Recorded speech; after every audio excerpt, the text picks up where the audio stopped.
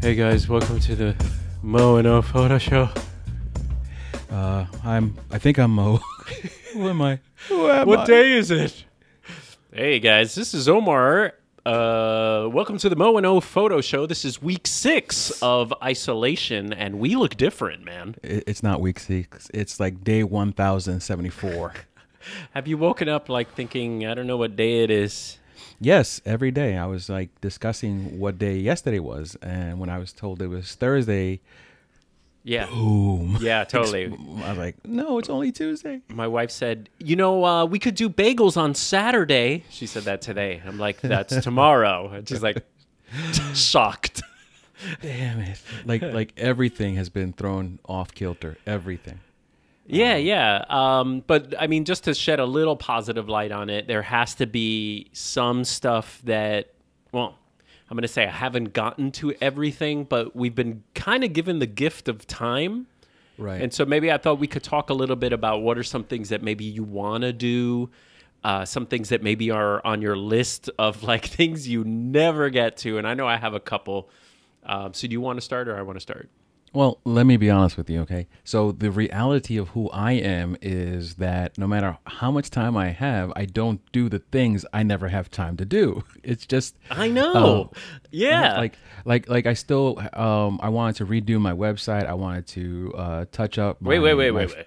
Well, let's not give them all away. Let's kind of make a list. So what did you want? Yeah, you wanted to redo your website. That was on my list. Yeah. I've been trying to redo my website since like when I first started being professional. I've never, I've always used whatever a vendor has provided. So whether it's the SmugMub, instant build one, and stuff like that. But I've always wanted to like cater a website to myself. But let me ask you a question before we move on from websites. Do you think in 2020 websites are as important as they were in 2015? I would agree that they're less important, but definitely still important. I think that that social media and sharing on Instagram is kind of like how it's replaced the website almost. No, I'm gonna anti that. I'm gonna say your website is still, to me, supposed to be like your best work, professional, and your mission statement. And I feel Instagram is how you sell yourself as a person. Do you know what I mean? You're talking to the guy with 15 Instagram accounts, so yeah. Well, you should condense there, but I'm a lot of people. I feel that's kind of my philosophy for the website is you could totally control everything you want people to see, your best work, what your mission statement is, what your business is about. But then, I think people, if they want to know you a little bit more, can go through your Facebook and Instagram and Twitter and that kind of stuff. And they're like, hey, I like this guy. They're not going to get that from your website. No, right. So here's what I figure. Like, yeah, exactly that. They look at someone says, hey, photographer Moe Morales, he did a great job at my wedding. Go check him out. First thing they go to is the website. Yeah. And then they look around real quick and then, what's this little Instagram-y link? I'm going to Agreed. Click. It's, yeah. Oh, I just turned everything off. Oh my goodness. I reversed it. How cool was that? That was cool. If you had something interesting on the other side of that camera, it would have been good. All right. So website, I agree. I like my website. However, I want something a little, when you have time, you kind of I want to make it more gallery, more photos. Exactly. Yeah. Exactly.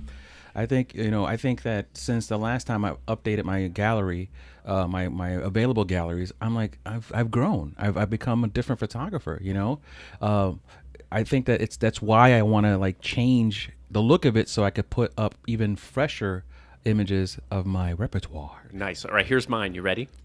Oh my.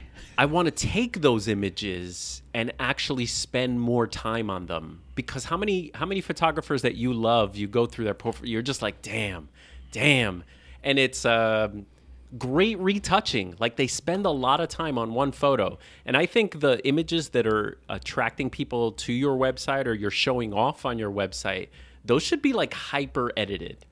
Yes. And I think that's one of my things is they're edited good enough, but I want to raise the bar on my dodging and burning and just going beyond. So your number 2 is actually on my list too. I've been sitting here actually going through my super old catalogs of hard drives to find an old image like a 2010 image and find it and then make it 2020 pretty. You know, I've done that. because think about the Lightroom Photoshop of 2010 compared to 2020. True. Yeah. You know, the tricks and stuff that you could do so much in Lightroom that you don't have to actually worry about going into Photoshop as much as you used to have to be. Yeah. Used to have to be, bro. So listen, I went to my, forget 2010, 2014 was like one of the first mitzvahs that I did. And I was slightly horrified that my white balances, I couldn't believe that I delivered these photographs. And you were super proud of them, and too. they loved them. They're like, oh, they hired me again. They hired me like 2 more times. I'm like, what do you? So I actually am going to my old galleries and I'm revamping them and sending them back to the clients, which is time consuming. But that's very nice. Yeah, but I'm going through some of my 2014s and I'm fixing like silly white balance problems. So let me say something. Let me open up let me pull the curtain back a little bit. Yes. DJ lives downstairs, and his DJ equipment is completely under my office. So he's decided he wants to practice. In case you hear some kind of boom, boom, I thought boom in the background. Oh no, I haven't heard, but I thought you were like cool all of a sudden with your. No. Whoever has the headphones on while they're listening, if they hear any bass in the background, that's what's going on. I can hear it a little bit. All right, so we got one website to edit old photos. Right. What else we got? I got a couple more. Here's a weird thing. I mentioned this last time during our talk, but I really want to get out and capture the desolation while I can. Yeah. Does that sound weird? Like I really, we spoke earlier, and you know I'm super paranoid about the world right now and catching anything. But at the same time, as a creative person, I want to photograph dead, empty space. Yeah. Does that sound weird? No, it doesn't sound weird. I think it's the photojournalist in all of us. And I went out to New York before this all started when I knew they would lock down the city. And it was cool to be out there. It was surreal. And I think 12 o'clock in the afternoon and you were all alone. Totally. And, soon they're going to ease up all the restrictions and people will be out again. So the opportunity of capturing all these monuments and things empty is fleeting, you know. I just saw a video today. A guy on a helicopter flew over L.A. and he flew over Disneyland that was closed. Hey, those of you listening in the audio, you got to check out the video to see Moe and I look completely different, man. It's been a long frickin'... Listen, this isolation is really taking a toll on us. Damn, I'm just itchy. I don't know why. Okay, here's another one. So I have a Lightroom catalog that I considered my family/personal work, and it's got like 400,000 photographs in it. And if I scroll through it, there's a gazillion test shots of like my Fuji, like of my Hulk statue. I would say there's probably 10 to 20,000 photographs that don't need to be printed, seen, or anything. And so like reskimming them. Yeah. Re-editing. Removing the edits. Removing those images. Yeah, the edit's the wrong word. Removing the clutter. The clutter. So, beautiful. You said it perfect. I need to declutter my photo collection. And now some people always ask me, do you have different Lightroom catalogs or do you have one Lightroom catalog? What's your philosophy on that? Because I'll tell you mine in a sec. So, here is my philosophy and what has happened of my philosophy. My philosophy is one catalog to rule them all, right? But over the years, I've actually had to set up separate catalogs. Like I have, whenever you've given me work, I have a separate Omar catalog. Yeah. I have my catalog. I have, a glamour catalog now. And ultimately, it's the right thing to do to separate your catalogs depending on, what you're doing. But to me, as a person who wants to now go back and find something, it's been kind of hard because I have so many catalogs now. Yeah, and Lightroom is so good at opening up the next catalog. Yeah, let's keep it moving, Jorge. Come on. Pop. Let's go. So my philosophy is, again, I used to have a catalog per year. But exactly what you just said, if you wanted a picture from 2008, you got to go open up that catalog. You can't compare photos from different years. You can't find all your images. you know, those of you that don't know Lightroom too well, you can go into the metadata and say, you know what? Show me every photo I took at like 1200 ISO. You know, you with the Canon, with the Canon, exactly. or just you could drill it down. You could drill down. Hey, every 16 millimeter picture I've ever taken at ISO 1000. You know, that kind of thing. As a person who works in the corporate world, the Lightroom catalog is the most sortable catalog I've ever worked with. I've used many databases, but the database that's tracked in Lightroom is the most amazing. Like I was looking for a picture taken at a certain time at a certain date because that's what the person told me. You know, my parents were leaving and they were leaving at 4 o'clock and you took the picture but you didn't include it. And I went back exactly to that time slot area, like, you know, between range, and I found it and I edited like 2 or 3 of them for them. Cool. And then I sent it to them because I didn't realize those were the only pictures that the parents, because they came and left because they were like traveling. They were like going from Spain and they stopped in New York and they were actually heading to Russia. I'm like, well, okay, that's a weird trip, but okay. And so, yes, I was able to find it and send it to them and they were so happy. So I think it's just a very robust catalog. So getting rid of the clutter would help speed up that process. Yeah, too. yeah. It does slow down. See how I brought that back? Yeah, I saw that. Yeah, we went all the way to Russia in that conversation. Yeah! Spit take, baby! Oh, that almost came out. That almost came out. So I was going to say, so basically the way my catalogs work is I have one big catalog with every year from 03 to now. And then my client catalogs are just, you know, individual. But one of the things I want to do is clean that puppy up, man. Clean it up. I'm going to turn the camera around so that I can lower some of this light so that you don't see me in my underwear. So What? What? It's hot in here, so I'm filming in my undies. You're kidding. All right, here we go. You really don't have pants on? What? Do you have pants on or no? Did you hear about that CNN reporter who was doing a news bit? Yeah, and he stood up? He didn't realize. Well, I don't know if he didn't realize that the camera was still rolling, but he didn't realize that. Yeah, you shouldn't probably do that with your hujimacallits. Yeah. In your hujimacallits. Yeah. Without being able to. I wear pants all the time, so all these jokes about not having pants on, I don't get. Well, no. So here's the reason why I'm not currently wearing pants. Because of the growth of my hair and this office with no air conditioning, I need it to be as cool as possible. Oh, okay. All right. Well, I'm not putting this on the podcast. No, put it right on there. Rock it, son. All right, wait. Let them all know. I'm going into another thing I wanted to take care of. Okay, so you don't hear the DJ downstairs? He's going off. Oh, he totally is. Let's rock it. Man. All right. And I can't tell him to be quiet because I tell him to be quiet like, well, you know, today's Friday. He should be quiet. I tell him not to do it during the week. Totally. Bastard. Okay, edit old work. Oh, got one. Printing work, which I actually did today. I printed. That's on my, I was going to say number 3. Yeah, and you know why, Papa? Why you have to do Dame. it? Dame. I tried to print something, this picture of my grandma, my great-grandma. I printed this photo, but this is my great-grandmother that was born in 1900. Wow. And I printed that from a negative, but I printed about 6 copies beforehand because my print head, the ink little print head they were clogged. And it's because you don't use your printer. The ink gets dried up and all the print head I was almost thinking of taking it to repair until I found this great YouTube video on how to unclog your, physically unclog the print head, because you can do some stuff with software to try to do it. The printer sort of tries to clean itself.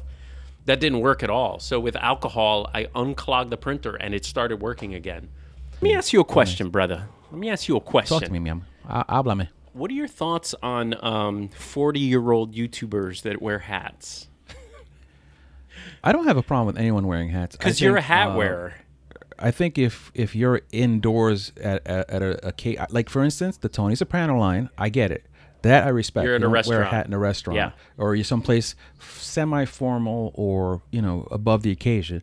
If you're just lounging, put your hat on, man. Do what you got to do. You know what it is? As a bald man, I'm not ashamed of being bald, but I've been made to feel awkward.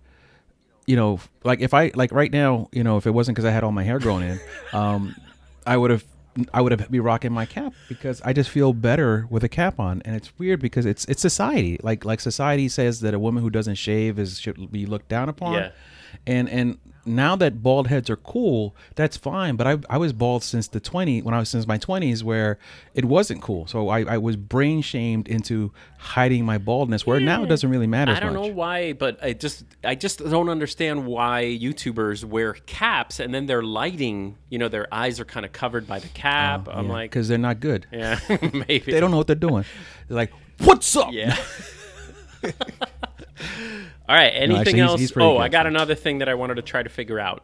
Getting my Wait. Did we actually talk enough about the printing though? Like, no, I go want to ahead. print Go ahead. because I want to print stuff because it's you should everyone should look at their catalog of work and be able to find 3, 4, 10 things that should be hanging on a wall somewhere. Yeah. I think if it's in a digital catalog where no one is seeing it, you're not only doing a disservice to yourself, but you're disservice to anyone who could be seeing how awesome your work is. Even if no one, you're so overexposed, brother. I would say even if no one sees your work, like holding on to a photo, like look at this photo of my dad when he was like younger than we were. The one you posted the other day of him on the corner. I'm like, no, Omar doesn't look anything like his father. Did you see that? that? My God. I know. That was like, I thought it was you at a hot second. I'm like, why is he wearing that 70s outfit, son? Oh yeah, my gosh, that's amazing. It's so holding on to a photo. I'll show you the best way to. Hold on. As he walks away, I'll keep talking. Rah. My DJ downstairs. Boom. All right, this is an old photo, but this was in the garage, and I took it out. I'm going to replace this photo. Just a simple black frame with a white mat gives you a nice classic gallery look to your images, and that's what I recommend. Recommend that. Yeah, not only that, but I have so many old pictures that I haven't printed in a while. Like I have the multiple Moes over there. I have the long exposure of a park here in town over here, and I love them. And I'm like, but I love a lot more of my stuff, So I need to print more just for that whole thing. What printer do you have? And that goes into I don't have any. I have to send mine to a wholesale printer probably. Yeah, printer. Speaking of, do you use any wholesale printers that you could recommend? I do. I use Bay Photos. Same. I was going to say printers are kind of a pain. When you research photo printers, really the good ones are huge. They're tanks. They're so big, number one. Two, the ink is crazy expensive.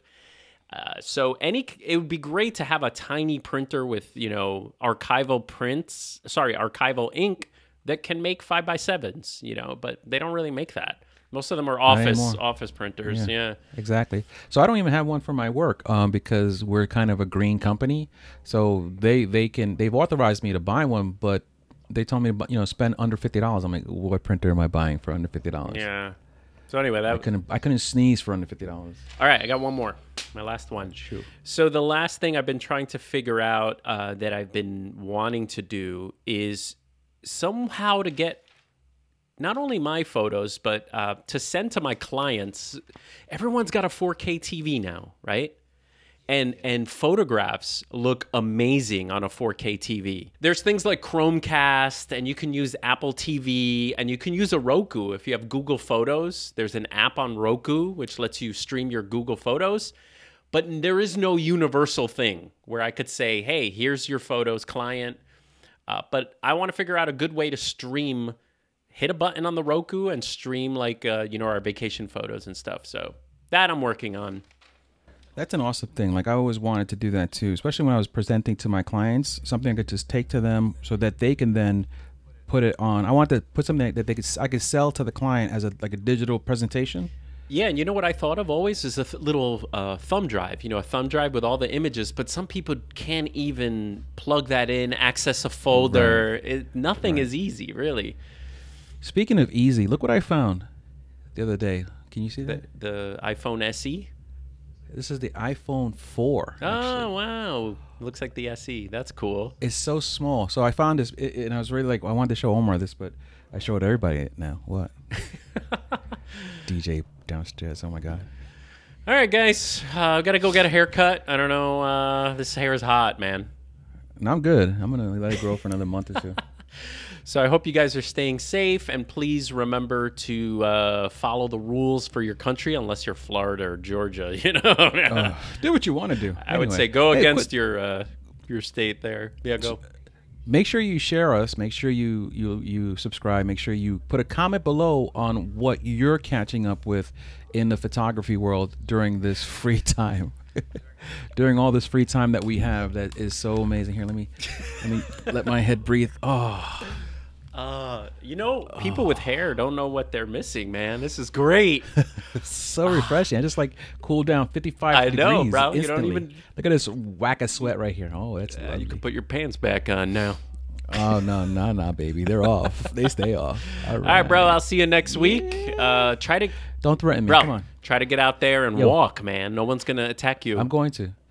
I'm gonna find my memory cards, and I'm gonna get out there with my A7 III, and rock out with my DJ downstairs, and put some photography back in the world. Bro. All right, man. All right. Well, stay beautiful. High five on this side. Where? Oh, it's wrong. It's the other way. Last time it was. No. You just come get me. It's totally backwards. You have to do it the other way. Yeah, go there.